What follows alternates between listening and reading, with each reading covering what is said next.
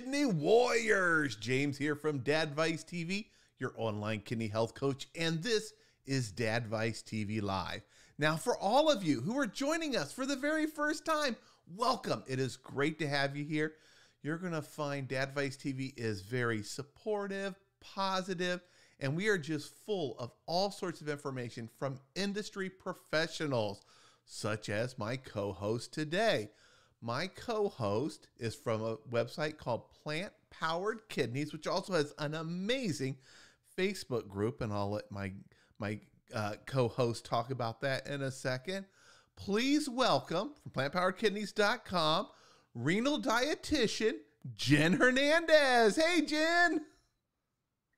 Hi, James. Hi, everybody. I am, as always, so happy to be back and thrilled to chat with you all tonight. We're going to do Q&A for kidney nutrition. Before we dive into all of that, I definitely need to bring up our free Facebook group that James mentioned. We do have a Facebook group. You can search Plant Powered Kidneys and you can join. It's over 9,000 people in this group already.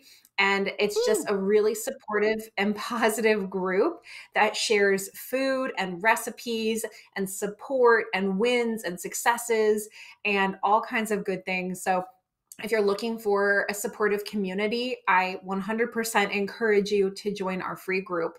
Anybody can join. You just have to answer the questions that we have, because we do help make sure that we keep bots and people out. We're very protective of our group, but you answer the questions, you get in right away, and you can start connecting with the thousands of other people in the group who want to protect their kidney health. And then a little bit about me. I am a renal dietitian. So I am a registered dietitian that's also certified in renal nutrition. And I have spent my dietetic career focused on helping people with kidney disease. A lot of that was in the dialysis clinics, but I've also spent time with the Kidney Foundation and helping CKD.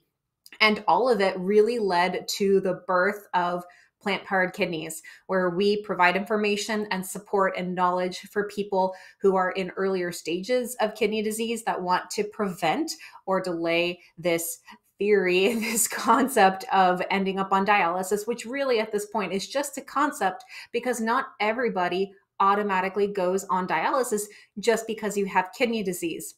We teach you how to eat better foods to support your kidney health and keep your kidneys functioning as best as possible. And I will tell you, there are so many opportunities available.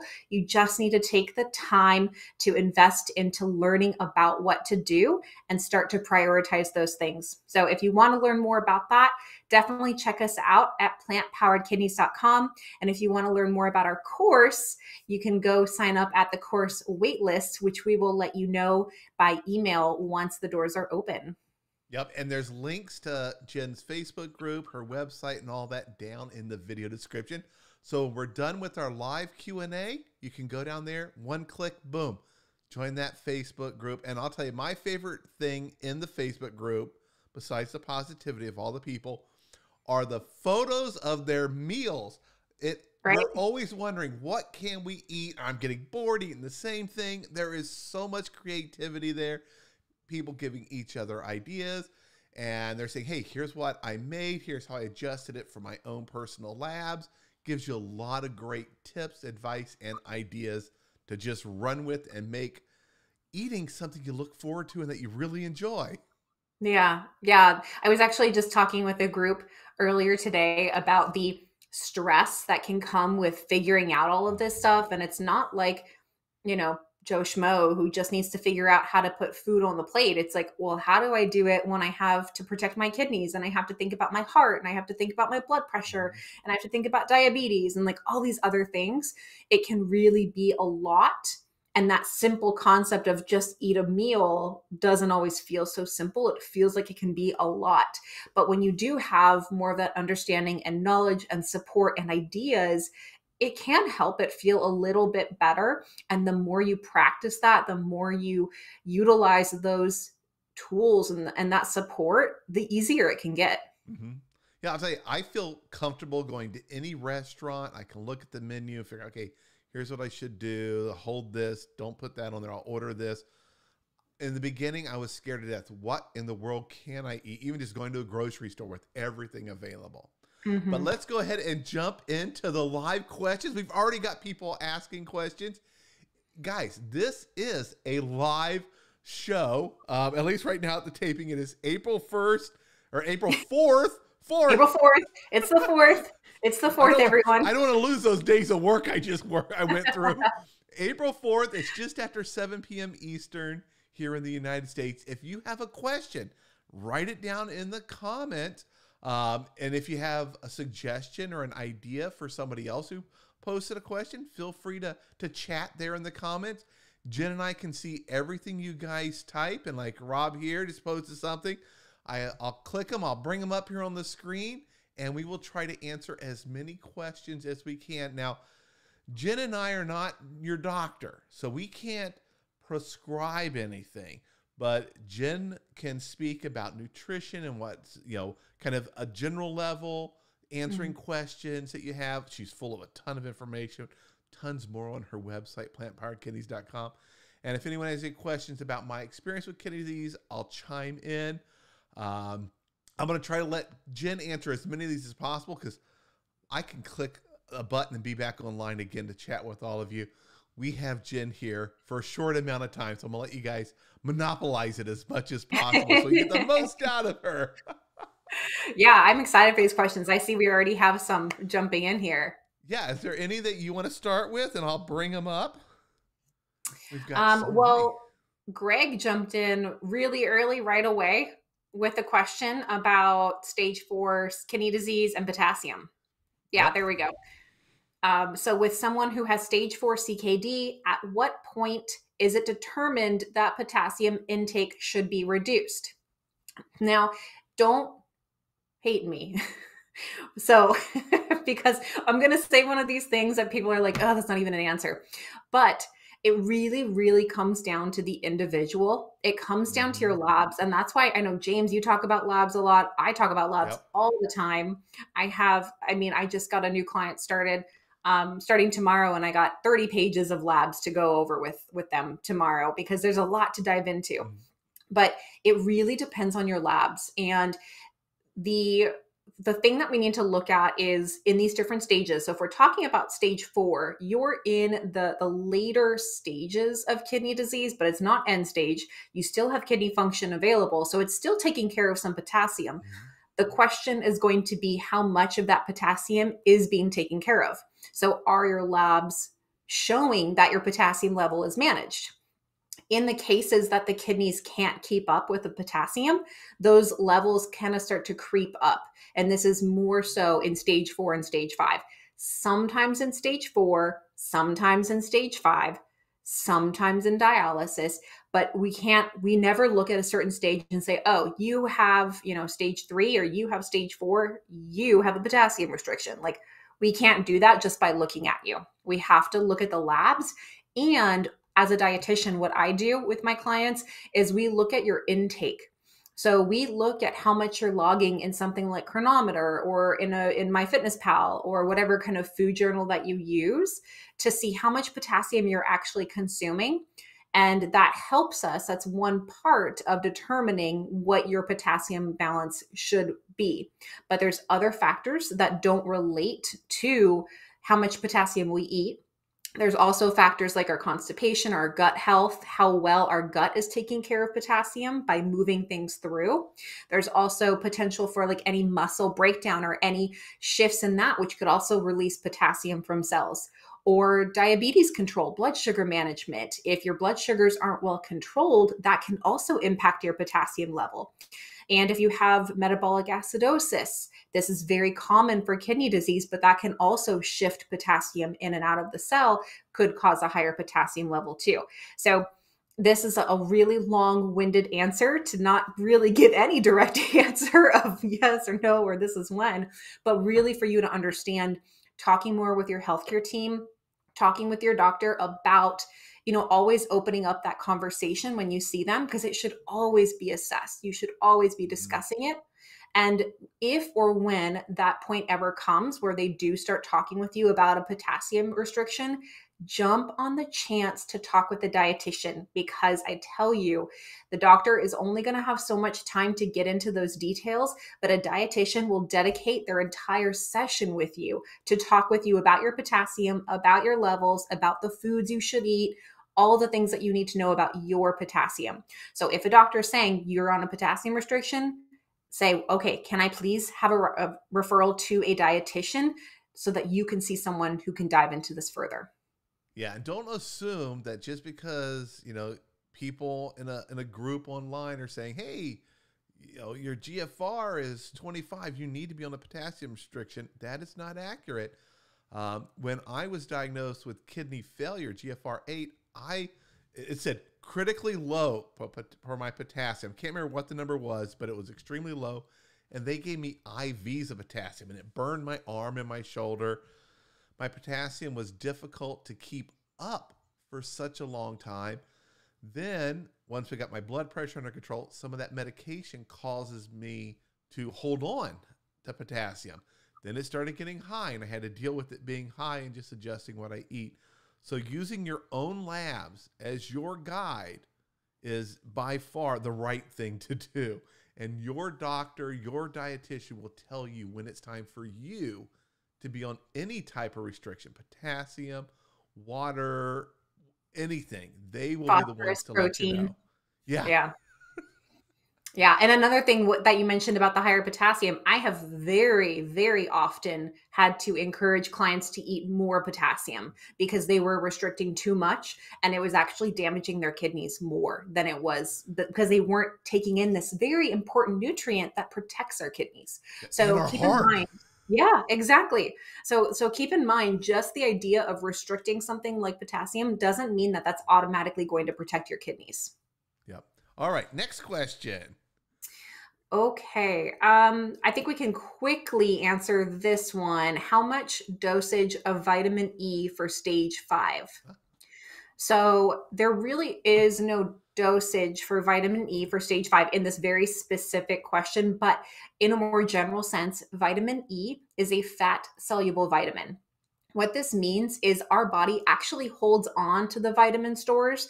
And so we can have too much of this vitamin in our body.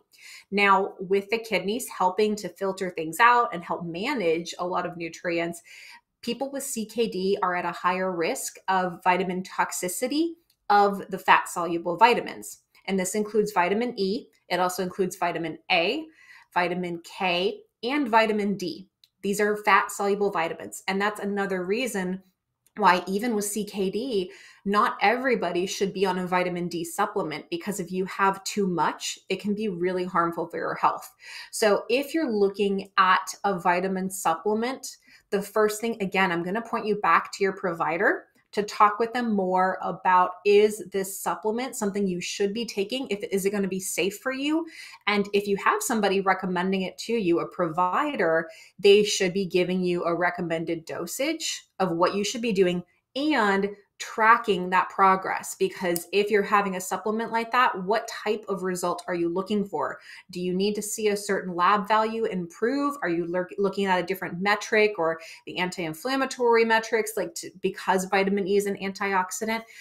So what exactly is the end game for it, basically? What's the point of the supplement? Why are we taking this? And talking with your provider more about that will give you more answers about maybe other opportunities that could be safer for you. And you and I did an entire video all about fat soluble and vitamin D vitamins. It is video number 156. If you guys go to dadvicetv.com, there's a search. You can either search for 156 and that video will come right up, or you can search for vitamins and watch that video to learn even more about all those different vitamins. Yeah, we definitely talked a lot about vitamins. I know our articles are pretty comprehensive on that. Yeah. Here, I'm going to bring one up because I know we've had a few people asking about this. Philip just posted it. How about vitamin D with K2, which is something that I take by order of my doctor? Yeah, that's a great question. Hi, Philip. I recognize that name. So, okay, well, the vitamin D3 and K2 can be a really great combination because vitamin D3 is better absorbed and utilized in the body. And vitamin K2 is like its best friend. It pairs really, really well with it. So vitamin D3, what it helps to do is bring more calcium into the body, because that is it's one of the big rules for it. So we're bringing this calcium in, and then the K2 tells the calcium where to go, basically. So this is a really good partnership to prevent well, I wouldn't say common, but a potential issue of hypercalcemia, too much calcium in the blood, because the K2 is helping to get it to the bones. That doesn't guarantee that hypercalcemia won't happen, which is, again, another reason that you want to have your supplements reviewed and approved by a provider, because vitamin D is another one that there's a very wide range of doses.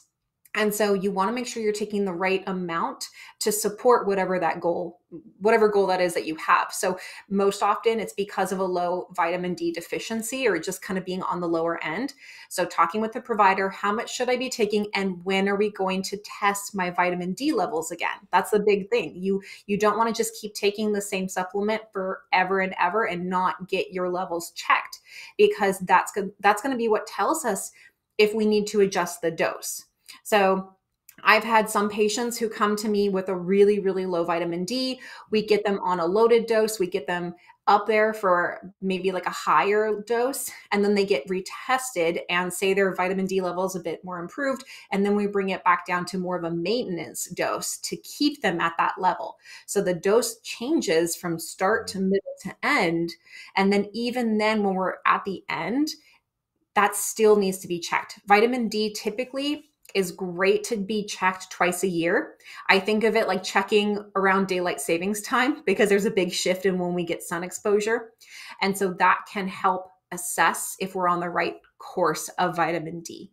So that's what I would recommend. It is probably one of the most common supplements for CKD, but it doesn't mean it's for everyone, because there is such a thing as too high of a vitamin D level.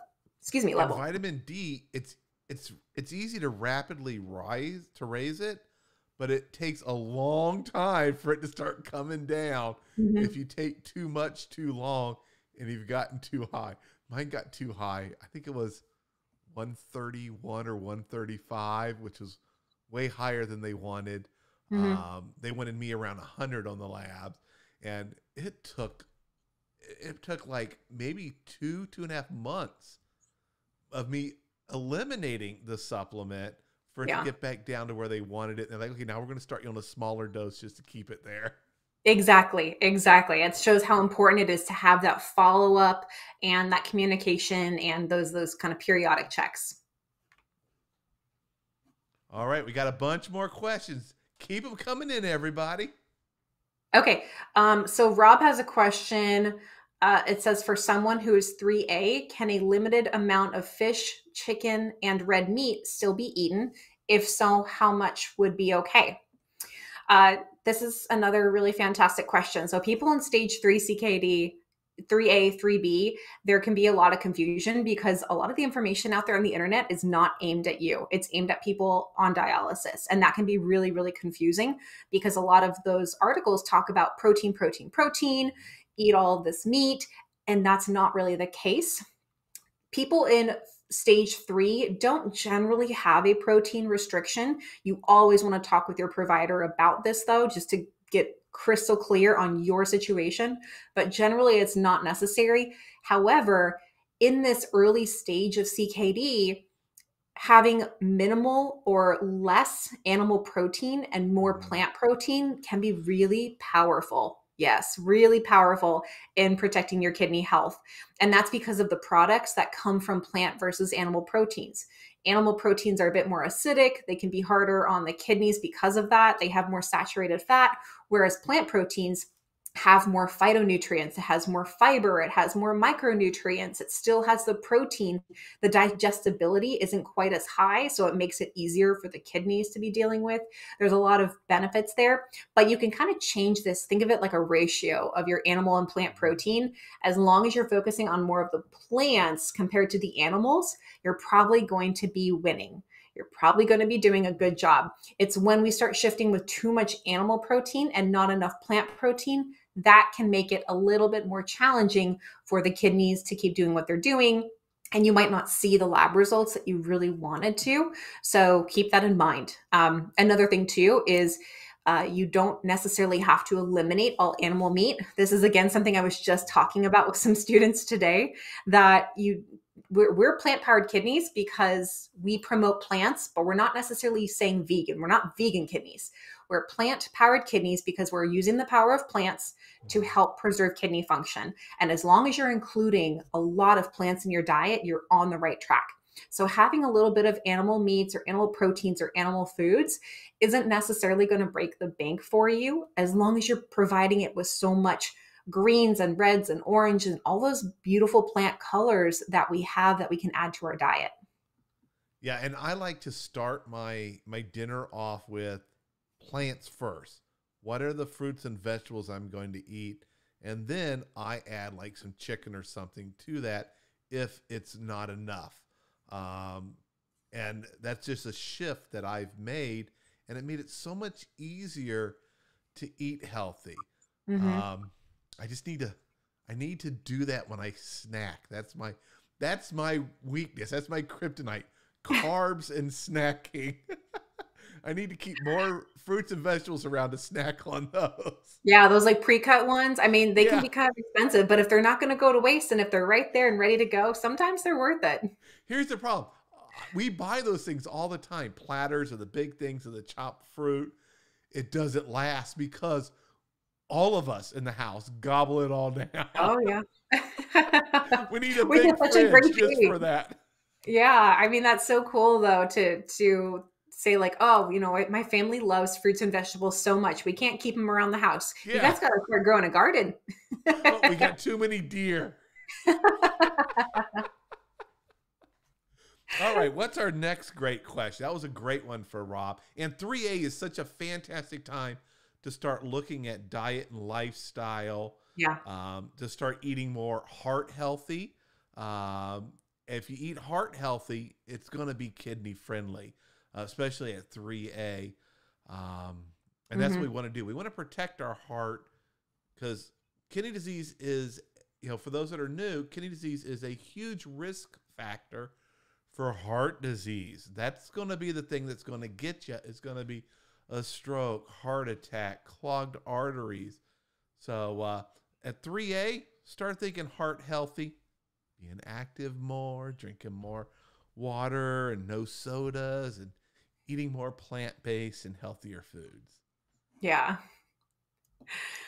Okay, so let's see. What else do we have here? Someone asked me, James, what do you snack on when you cheat? Oh my God. So you go to the store and you think, oh, that's healthy. It's a cracker. I'll get some crackers. No, they're just loaded with stuff. I am fantastic at not getting too much sodium. I've got that down. I do not want my blood pressure to get high because I know how dangerous that is for my kidneys.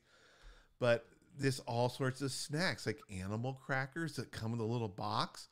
The snacks my kids get that they bring home. I'm not eating candy bars or anything like that, but anything with a carb. And I sit all day for work.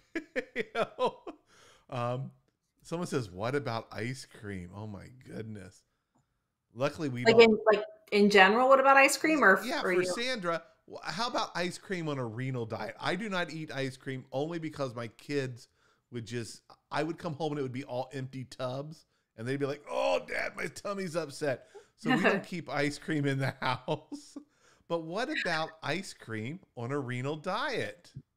Well, I think there's a lot of good options that are available. If we can like expand to like frozen treats, I think there's plenty of things.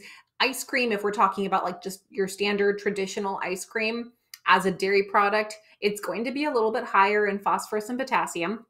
The phosphorus is going to be a little more highly absorbed compared to like other like sorbet products or things like that, because dairy has that mid-range of phosphorus absorption. So there's that to consider. If you have high phosphorus issues, that might be something to look at switching for an alternative. But they have a lot of great like frozen fruit bars. I love the Outshine coconut bars. Those are so good to me. I know coconut's really like a hit or miss kind of a thing, but it's a hit for me. So the coconut bars I think are really, really great. They have a lot of good sorbet options. I mean, like a lemon sorbet is so refreshing, and we're starting to get into the warmer weather. So these are good things to kind of be thinking about and planning for, to have good options that you feel good about and that you enjoy. And it kind of just balances all of that out. Because if you're on either side of the scale too much, either it's something that you really know you shouldn't be having, so you feel so guilty about it, or if it's super healthy and you're just like not enjoying it at all, like either sides of those aren't really going to be sustainable. So looking down the middle, like what's something that you enjoy, that you're not going to feel terrible about, but still feels satisfying to you, finding those kinds of treats can be really helpful. So looking at ice cream, look at some of the ones that you just feel that are really, really enjoyable for you and you're not going to feel terribly guilty about, because yes, it could be part of your diet as long as you feel comfortable about it and you enjoy it. Yeah, and you've taught me several great desserts. I love the one where I put the wax paper down, the yogurt, and you throw like the fruit. I buy the frozen fruit, the raspberries, blueberries. I've even started adding blackberries in there. I hated blackberries. I lived in Seattle and they grew everywhere. So they were like a weed with thorns and I hated them. But I do like the flavor because they're very powerful. But you put those in there, freeze it, crack it up. Oh, it is a great alternative. It's not a substitute, but a great alternative to a frozen snack.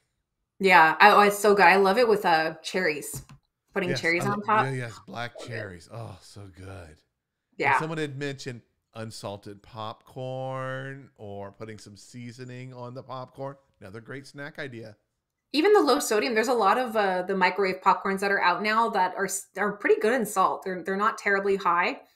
The ones that are pre-popped, like in the big bags next to the chips, or the ones that are microwaved. I mean, it just takes some time to go through the grocery store and just practice looking the labels, looking at those things like sodium and the ingredients, and then finding your go-tos. That way you can go back and just grab them more easily. You do want to periodically check those labels because they might add something in there from time to time that isn't great, but you won't necessarily always have to do that.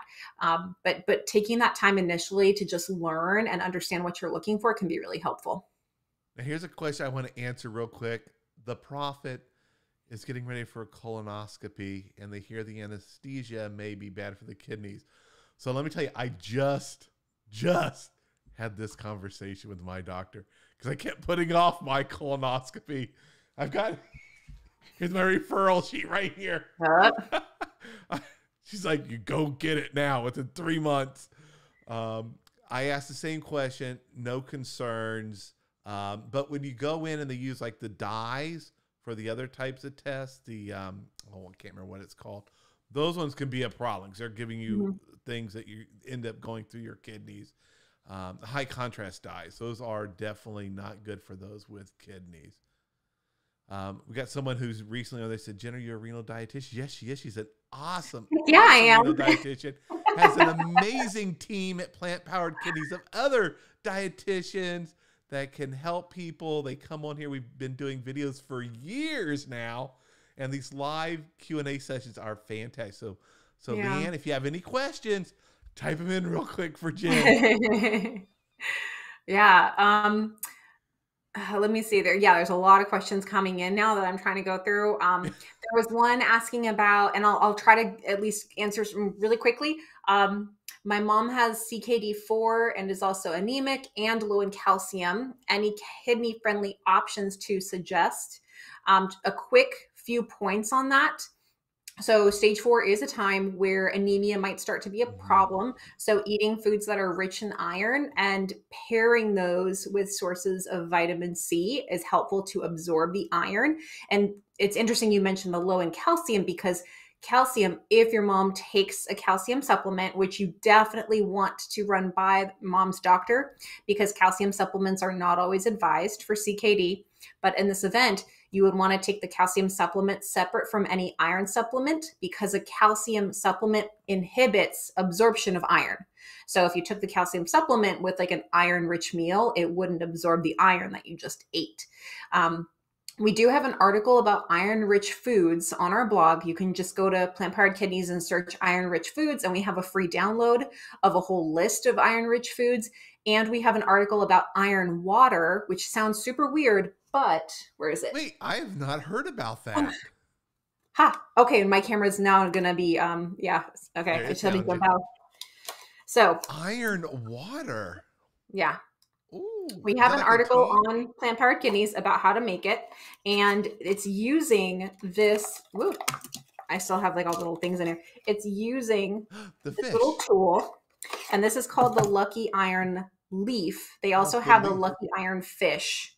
So it's about the size of my palm, a little bit smaller.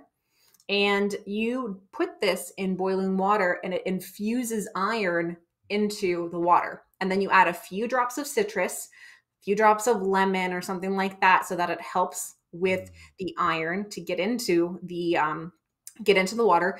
And you can drink that as an iron beverage. So add it to just make it your drinking water. You can use it in your soups and your stews. You can use the water in cooking. You can put this directly in a recipe. You can put this in something that has a lot of liquid to it, and it will infuse with iron. So this can be really, really a cool trick. It's reusable. You just want to make sure you wash it and take care of it after you use it. But it's made of like a cast iron material. So cast iron pans have the same kind of concept, that they will add iron to food. But this little tool is super, super cool. And in the iron water article, I believe I have a link for it, so you can go check it out there. But yeah, it's a great way to add iron to the food without more of supplements. Some people do still require supplementation, like an oral pill or an IV iron injection, but that will come from an order from your provider.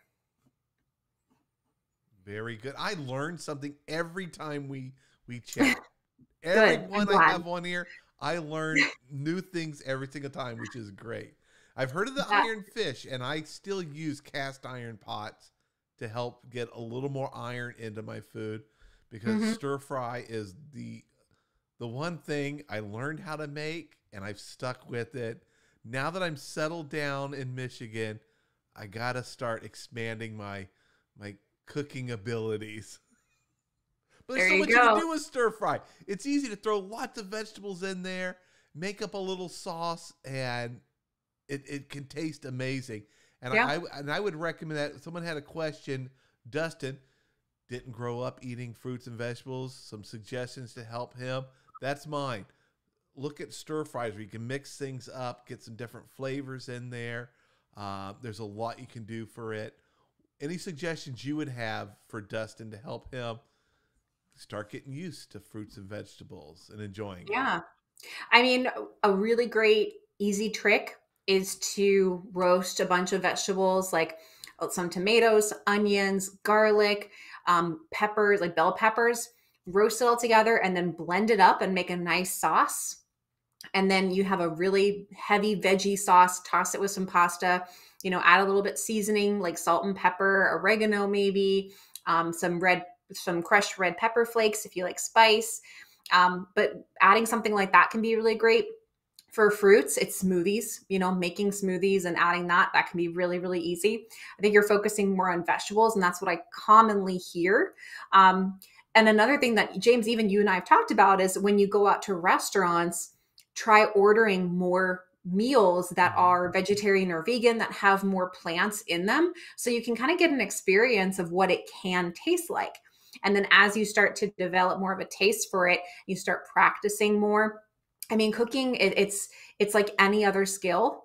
Practice makes perfect. And it's just a matter of continuing to practice and try things and experiment. Be willing to try something. Acknowledge that it may not have tasted good then, but it may taste good in a different recipe at a different time.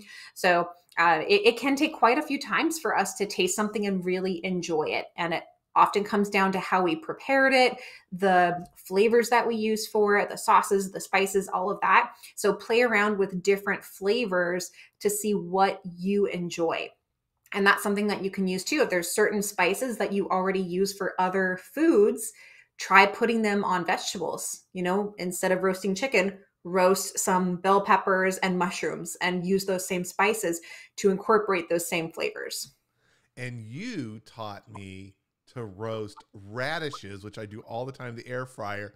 And I cannot believe how great they completely change. I like radishes. I eat them like apples. They got a little spice to them. Yeah, bite. But you slice them up, throw them in the air fryer, and roast them right in there. They are like red skin potatoes, like a great substitute for it. The bite goes away. They get mushy like potatoes. Mm-hmm. They are delicious as a potato substitute, and you're eating radishes. Yeah, it's really cool how you can make a change to a vegetable, and it might be something that you hate when it's raw. Like, I'm really not a huge fan of raw broccoli, but there is a whole sheet pan full of broccoli roasting in my oven right now because I will eat roasted broccoli every single day. It is so good, and I just love the flavor. Adding garlic powder to it, it's so good. But raw broccoli, I'm like, I get, like, if I have to. So beets are another one. I'm not a huge fan of beets. Like, they're okay, but you don't have to like every single vegetable, but find what you enjoy and lean into that. Start leaning into that and adding that more to your plate, or trying different dishes when you go out. Yeah, there Rachel says roasted radishes are amazing. They are. Okay, what's the next question you'd like to answer? All right, let's see what we got here. Oh, I lost my place. We got a lot. I know there's so many questions. They come in from all the different sites too. Yeah. Okay. So we have one here. How many times a year should you be seen by a nephrologist if you're between stage 2 and stage 3? I'll answer this one really quickly. I mean, as a dietitian, there's only so much. So this could be a good question for Dr. Rowe. But also in these earlier stages, it's not necessarily going to mean a nephrology referral. You might have to push for that nephrology referral. And when you see the nephrologist, they probably aren't going to be hyper worried, critical focused on earlier stages, because there's not a ton of medicinal interventions that are around. There are some newer ones coming up with medications to help support kidney health. And so they might start you on that and then just do like an annual or every 6-month appointment to check on things with you. But that it's not going to be as much as like somebody with CKD5 or on dialysis who sees them every single month. So I would just say, don't stress if your doctor isn't wanting to see you, more than 6 months at a time. All righty. Great answer there. Okay. There's another one here. How to reduce an intact PTH. So the parathyroid hormone of 207. So just a really quick, big overview about PTH, parathyroid. So PTH stands for parathyroid hormone. And this is something that our kidneys help regulate in combination with our vitamin D levels. And so when the kidneys aren't doing so well, the communication to the PTH, or to send out PTH, that can get a little confusing. And PTH also helps to balance calcium. So we start to think about PTH. We talked about calcium and vitamin D before. We also have phosphorus in the mix, and all of these things are kind of playing together. Either they're playing together nicely or they're sending alert signals to each other. But that's the thing. We want to look at the bigger picture and not just one single lab. We want to look at trends. We want to look at multiple labs. So PTH, I'm looking at your vitamin D. I'm looking at your calcium. I'm looking at your phosphorus. Of course, I'm looking at your PTH. And I want to see how these are all working together in the history. Traditionally, or typically, PTH will start to increase as kidney disease progresses. And so many doctors, when they're looking at this, they kind of expect a little bit of a rise, and there can be some adjustments or accommodations based on where you're at with your kidney health. For somebody on dialysis, a normal PTH is between 150 to 600. But for somebody in, let's say, stage 2, it's like, I don't remember the low value, but it's around like a 65 to 85. So that's going to be like the range then, but they adjust for it in the dialysis setting because we know it's going to be higher and we expect it to be higher, and we accommodate for it based off of other labs and other nutrient values. So depending on where you're at with your kidney health, 207 could be controlled and could be managed, or it could be high. If you need to reduce it, so let's say reducing it from earlier stages, and you have the 207, again, looking at those different labs, looking at your vitamin D level, very importantly, to see if that needs to be taken care of, and probably doing some medication and supplement adjustments there. The other thing that can increase your PTH from a diet perspective is phosphorus. If you have too much phosphorus, that can trigger an increase in your PTH. So take a look at the big thing that we talk about here, which is phosphate additives.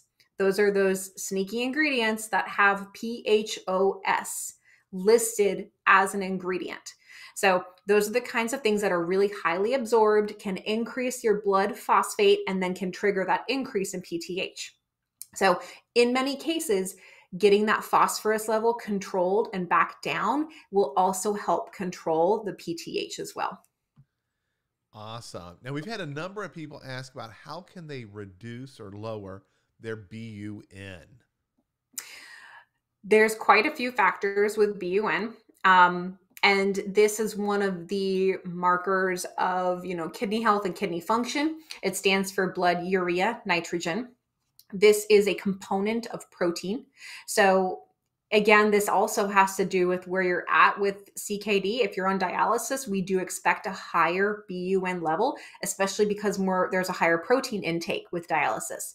With somebody in, let's say, stage 3, it's possible to get it into the normal range. So we want to focus on good quality proteins. Again, maybe shifting for more plant protein than animal protein to help keep that reined in, and then assessing exactly how much protein you're eating.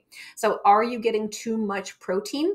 If you're taking in too much and the kidneys can't handle it, it's collecting that BUN. It's breaking down the protein. It's collecting that BUN, that urea nitrogen, and it's keeping it in the body.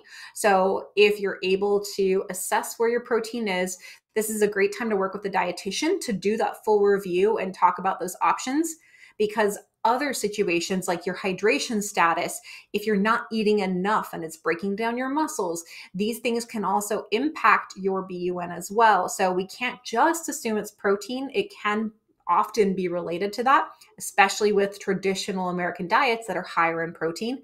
That's usually one of the first things I'm looking at, but we do want to look at other factors as well that could impact that BUN. Yeah, if I get off of the plant-based and I go out, and if I'm like, oh, I'm going to have a steak right before lab, my BUN is up. It is up. Oh, yeah. And it's like, okay, next time I've got to get it down.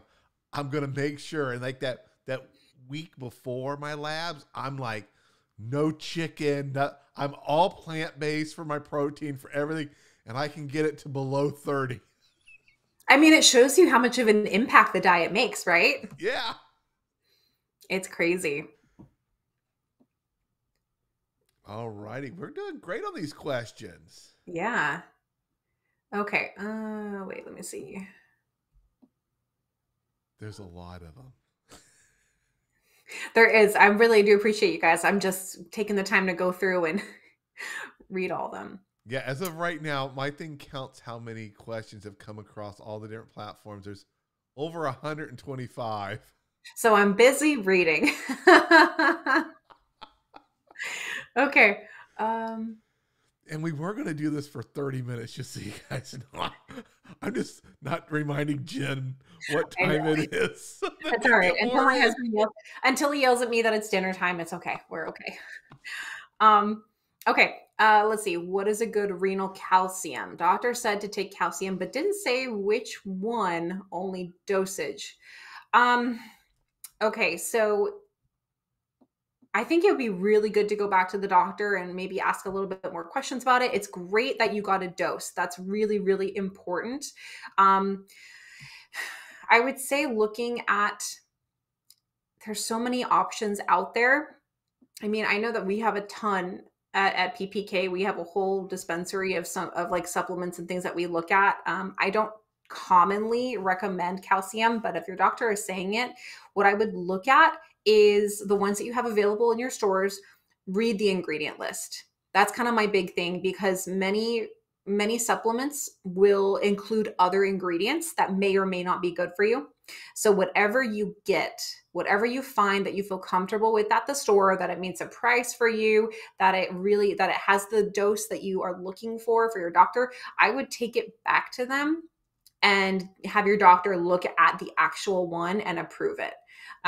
Just to be safe, because again, if there's something else in there that, has additives or other supplements, because sometimes they'll kind of throw other supplements into the mix as well, and you want to be safe. I would hate to be taking a supplement thinking I was protecting myself, only later to find out it was the wrong thing and it was hurting my kidneys and my health. What a waste. Like, the ultimate waste of money is paying for something that's not doing what it's supposed to. So whatever you find, before you open it, take it to the doctor, get it checked, get it approved. It'll take them like 2 minutes. And then you'll be good to go and you'll feel comfortable, and also follow up with the doctor on what that plan's going to look like and getting your calcium checked again. Perfect. Now, Claire and Sapphire have both asked if it's okay to drink coffee. And we did a whole video about coffee. We did. Yeah. Coffee is great. Coffee is life. I think coffee is absolutely acceptable for a renal diet. There's a few things to consider when it comes to coffee. Like, for one, it does have a temporary increase in your blood pressure. So I wouldn't down a couple cups and then go to the doctor's office to get checked, because you'll have caffeine blood pressure on top of white coat hypertension. So it might not be a fairly good reading for you. But if you consistently enjoy 1 to 2 cups a day, that can actually be healthy. And there was a recent article that came out to talk about how a low to moderate intake of caffeine can be protective of kidney health. So there's a lot of great benefits. I mean, coffee itself has antioxidants in it. So there's benefits to the coffee. The question that usually comes up, or the problem that usually comes up, is what you put in the coffee. So if you're loading it up with sugar, if you're loading it up with cream, if you're loading it up with creamers, that's where you can have too much sugar. You could have too much saturated fat, unhealthy fat. You could have added phosphates. You could have added potassium. You could even have added sodium. And we don't really think about that when we're adding something sweet, but a lot of these things will have added salt to the creamers as well. So take a look more so at what you're putting in your coffee, and that will give you a better idea of if it's truly helping you and protecting your kidneys. Very good. Thanks for answering that one. Yeah. Kelly said, bury me in the ground when I can't drink coffee. Same, girl. Same. I think my dad might be able to make it a day without coffee.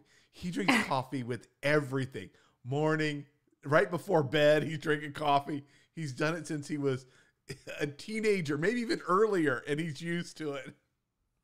Yeah, coffee is important. I have been getting more on the track of I'll do 1 cup of caffeinated, and then I'll do a cup of decaf coffee, just to help prevent like too much caffeine, especially if I want like my 11 a.m. cup of coffee. I just can't risk. I love coffee, but I love sleep more, and I will not risk my sleep for coffee. Okay, so what else we got here?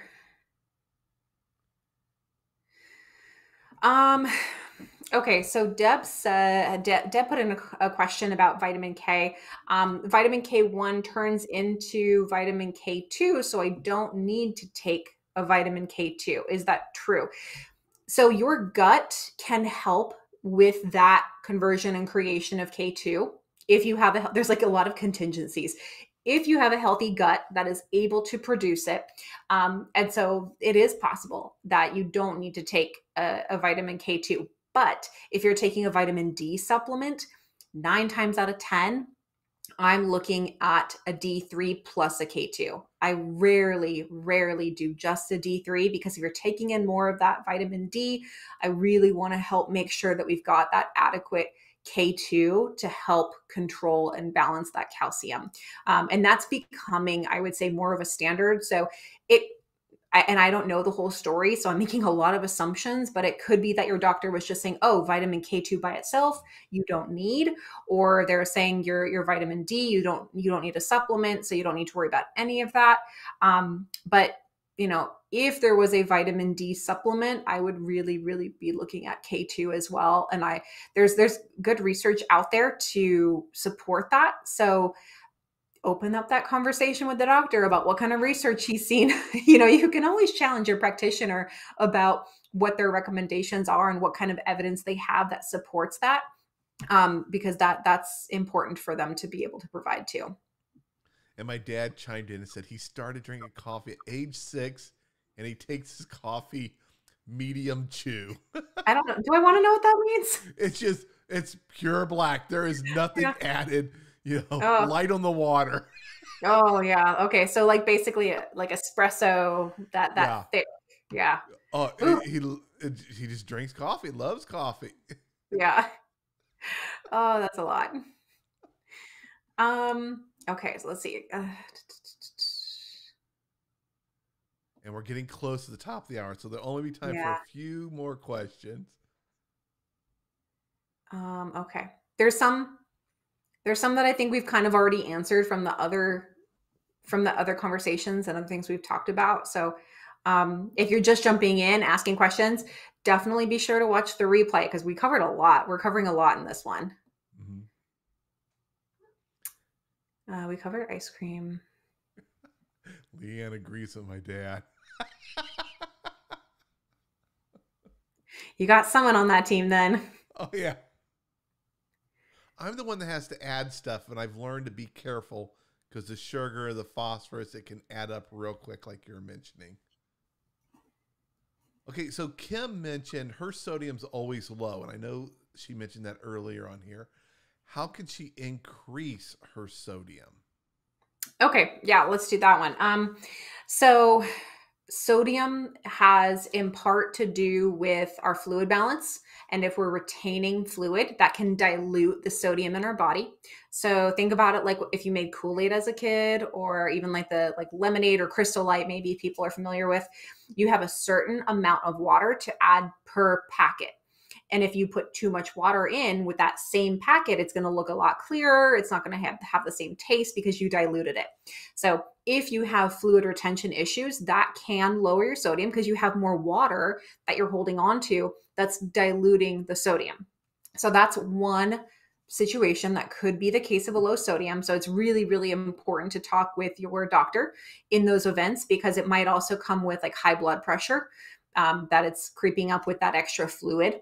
Another potential option, and I do see this quite, I wouldn't say a lot, but frequently enough, is that you're not actually eating enough salt.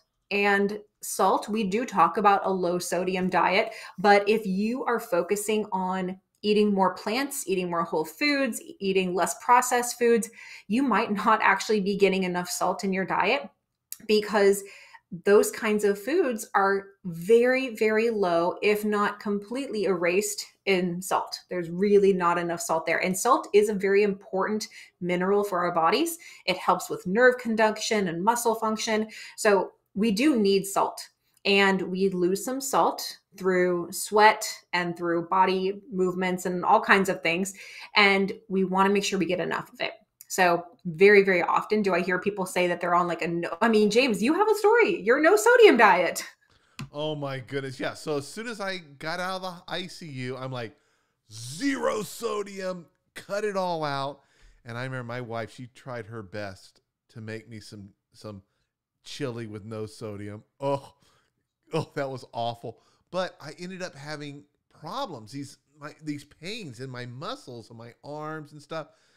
And it didn't take long. And I went to the doctor and he did labs. He goes, your sodium's too low. That was the problem. Too little sodium. And that's when I realized it's all about balance. And I like to think about it, and maybe this will help a lot of people out there. Think of your health and your diet. It's like a road, and you want to drive down that nice, smooth, freshly paved road. No bumps at all. Oh, that is awesome. When you're missing something in your diet, that starts creating a pothole. If you're really missing a lot of it, it's a big pothole, and those are rough on your car.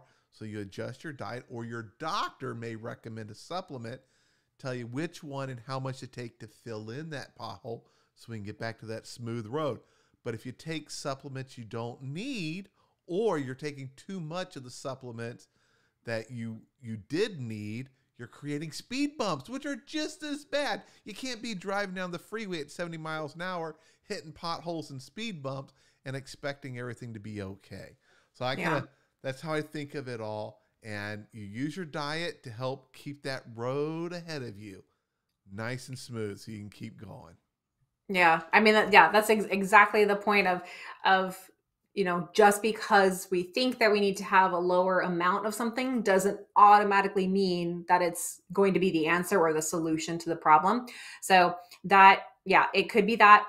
Again, doing a diet recall, doing some food tracking for a while, see how much sodium you're taking in can be really, really insightful.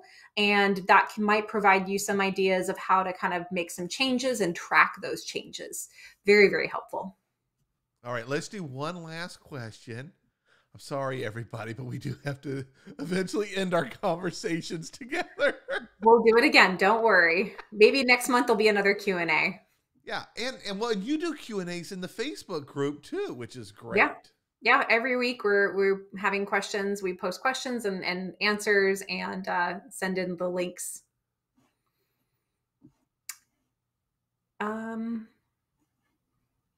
So someone said, can someone eat too much fruits, vegetables and fruits where it becomes damaging to the kidneys? Any recommendations on portions? I mean, too much is very subjective. I was just talking with some students today about aiming for 8 to 10 servings per day, which is kind of like the standard goal of healthy eating. And not many people get that many. I'm honestly pleasantly surprised when I have a client that can do 10 plus servings per day of fruits and vegetables consistently. That's the key, consistently. It's not just like you do that one day and everything's good to go. I would suppose the consideration I would make for potentially damaging is if you do have a potassium restriction, and not necessarily that we need to limit how much you get, but we need to make choices on like the lower potassium side, because there's plenty of low potassium fruits and vegetables. And I still, even for my people with potassium restrictions, we still focus on getting plenty of potassium, because again, not enough potassium, very, very dangerous for us as well. So generally, if you can start with, let's say, 5 servings a day. So aim for 3 servings of vegetables and 2 servings of fruit. And a serving is a cup of raw or a half a cup of cooked. Okay, those are the servings. Or if you're talking about juice, which I'm not crazy about, but if you're making steps, 4 ounces of juice, which is not much, really, really not much. But that would be a serving, and aim for 5 servings a day. And then do that for like 2 weeks. And then the next 2 weeks, go for 6 servings a day. Add on 1 more serving of vegetables. And then do that for a couple weeks. And then add another serving of fruits for another couple weeks. Like slowly start to add more in. And maybe 5 a day is too much. Maybe you're really working on getting 3 a day. You're just trying to get 1 serving in each meal. That's totally fine. Wherever you're at is the starting point, and adding just wherever that is plus 1. And that is the goal, to get 1 more serving in, because whatever you're going to do in that improvement is going to be helpful for your kidneys. Awesome. All right. Well, that brings us to the very top of the hour. We thought we would do this for 30 minutes. We ran for an hour, but that's I'm all right. happy. It's fun. We got more questions. We had a lot of great questions, so it's good. Yeah. So I want to encourage everyone. The links are in the description. Make sure you join the Plant Powered Kidneys Facebook group. Visit the plantpoweredkidneys.com website. Lots of great blog posts by Jen and her team to help you. There's a lot of things people asked about that we weren't able to get to that are discussed on her site. It has a wonderful search. You can go in there and search. We've also done a lot of videos in the past about a lot of these topics. If you go to dadvicetv.com, go in the search, type in something like vitamins. You'll see the videos we've done on vitamins. Coffee, milk. We did a whole video talking about the different kinds of milks and how much You would think that it couldn't be ones. done. You would think, like, who would talk about milk for so long? Oh, Exactly. I will talk about it. Yeah, we talked all about it.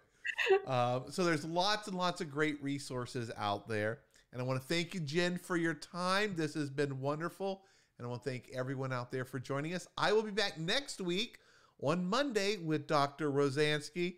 I can't remember what we're talking about, but it's always good stuff. It's going to be great, whatever it is. Thank you so much, and I'll see all of you in the next video. Bye, everyone.